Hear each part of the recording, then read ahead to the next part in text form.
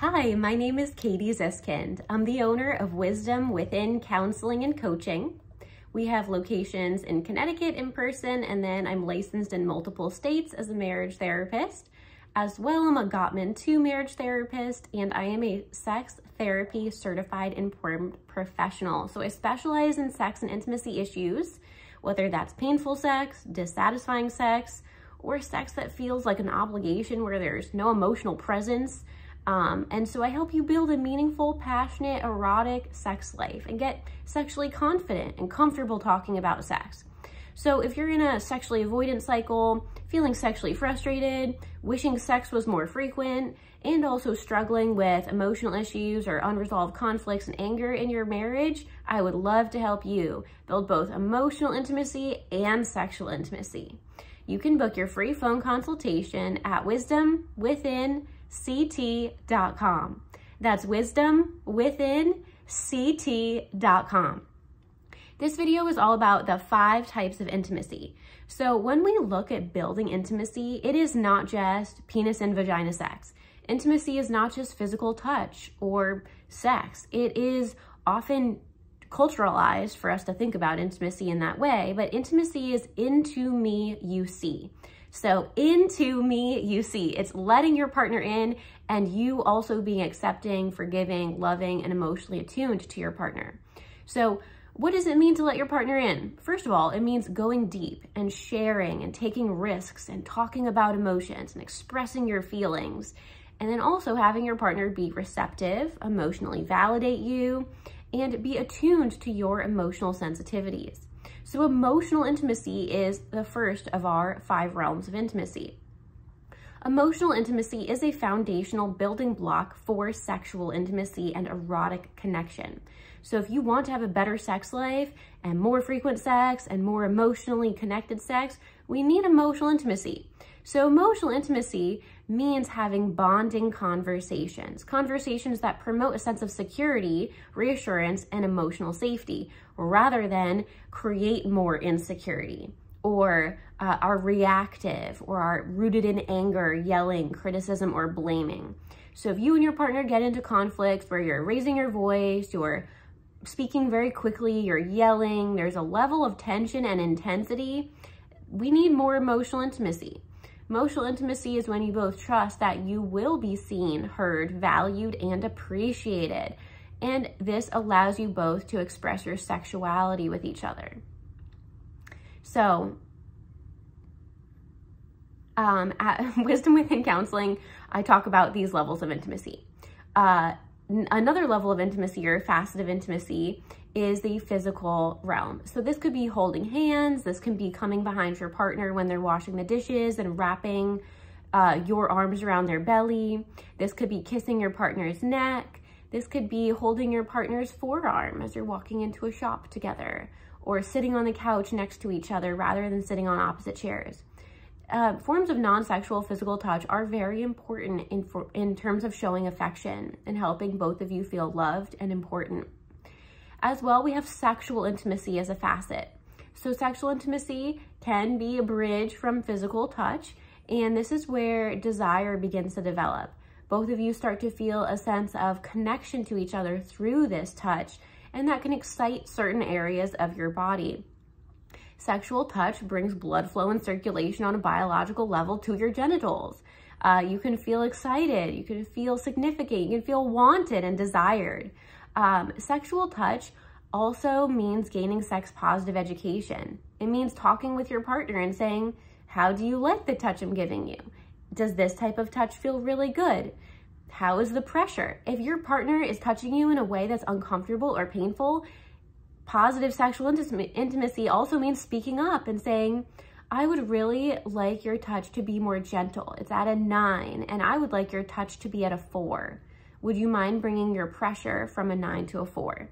If your partner is touching you in a way that's too fast, right? Speed of touch also makes a difference.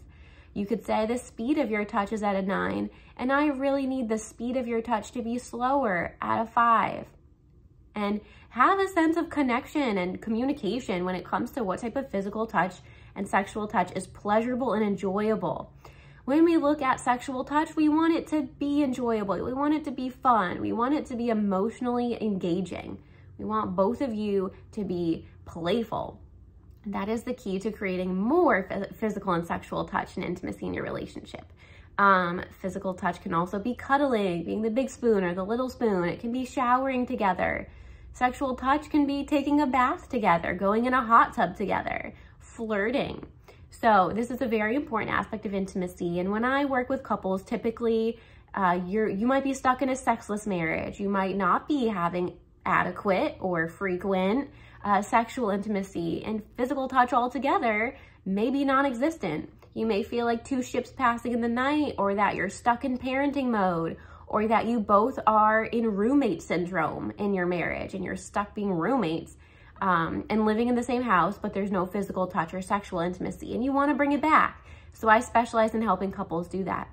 Also, when we look at intimacy, we're looking at recreational intimacy. So this is time spent together. What do you guys like to do in your free time when you're not working, when you're not parenting, when you're not caring for other people? Maybe you like to go on a bike ride on a sunny day. Maybe you both like to read out loud to each other. Maybe you enjoy going for a walk outside with your dogs, or going for a hike and enjoy being in nature together, going to the beach together. Perhaps you two have a favorite sport or activity you enjoy, like swing dancing or line dancing or ballroom dancing. Maybe there is a hobby like pickleball that you enjoy together. But I want you to think about quality time as an important form of intimacy together, and shared hobbies are necessary for a healthy, thriving marriage. So another facet to intimacy is having time and shared hobbies together. So you do have to do things that you both enjoy. So these are hobbies that your couple bubble grows stronger from both of you participating in. So when we look at intimacy, it is dynamic, it's complex, and it's multifaceted, meaning you might be great at parenting together. You might be awesome at cognitive intimacy, which we'll get into in just a minute, but you might not be very good at the sexual intimacy, or you might need professional help with the physical touch. So that's pretty normal. Sometimes we're stronger in certain areas than others. And it's good to know when you need help, when you want to grow together and stay together. Now, let's talk about cognitive intimacy or intellectual intimacy. So this is where both of you are listening to the same podcast and critically talking about it afterwards, or you're attending a workshop, a conference, or a new training together to gain education on a cognitive level. You both may be business partners and share a business, or really do well in managerial roles. Cognitive intimacy really means you both share organizational skills. You may both share a strong work ethic. You both may really enjoy thinking critically about subjects like philosophy, religion, politics. Cognitive intimacy is a wonderful form of intimacy, and it can be very fulfilling. You both may read the same book and want to talk about each chapter and really want to engage on a thought-provoking level. And it can be fulfilling, it can be rewarding and bonding. But we can't just have sexual intimacy. We can't just have emotional intimacy. And we can't just have cognitive or recreational intimacy. We actually need the healthy balance of all of these 5 levels of intimacy. And we want to be thinking of each of these levels of intimacy and types of intimacy as ingredients in a healthy, successful, and long-term love life and marriage. So if you notice that you might be great at cognitive intimacy and do well running a business together, or enjoy learning things together, but sex is avoidant, you don't have a good sex life, neither of you are touching or holding hands or French kissing anymore, and you want to rebuild your sexual expression together, I would love to help you do so. I help couples who are feeling distant, who need emotional intimacy, who need help with sexual intimacy. And what this does is it builds a secure, loving, connected bond in your marriage.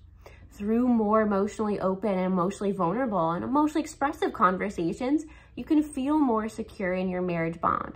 And through more sexual passion, through sexual playfulness and pleasurable, enjoyable sexual experiences, you can also feel more connected and bonded. So if you're interested in rebuilding your emotional and sexual intimacy in your love life and in your marriage bond, I'd love to support you. I specialize with couples. I'm a certified sex therapy informed professional. I'm a Gottman level 2 marriage therapist. I'm licensed as a marriage therapist. I'm a relationship coach. I would love to support you both. And we often don't get a safe place to talk about sex. If anything, we learn that sex is taboo, that it's dirty, and to push away sexual urges from a young age and have sex with the lights off and as quick as possible. So part of our process together is getting familiar, comfortable, and confident talking about sex and helping you both have a sense of connection to your sexual identity and sexual self. So you can book your free phone consultation at wisdomwithinct.com. That's wisdomwithinct.com. I hope you enjoyed this video all about the 5 types of intimacy.